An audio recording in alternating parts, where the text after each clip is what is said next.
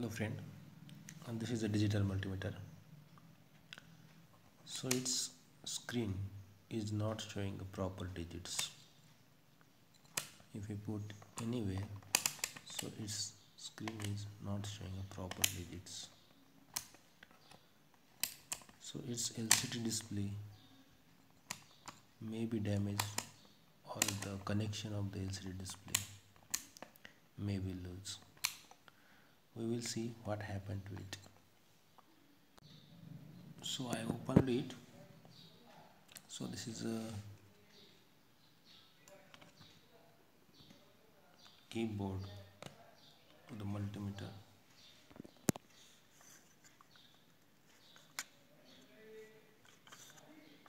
So I will remove this displays. Conducting polymer.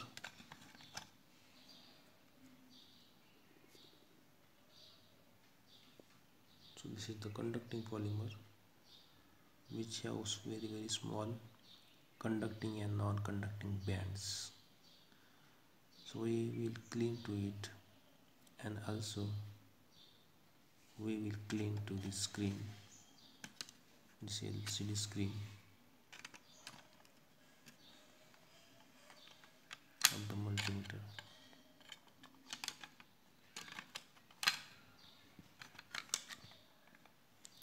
So this is the LCD screen of the multimeter. So here there are some conducting coating is there, the lines which are seen at the lower side.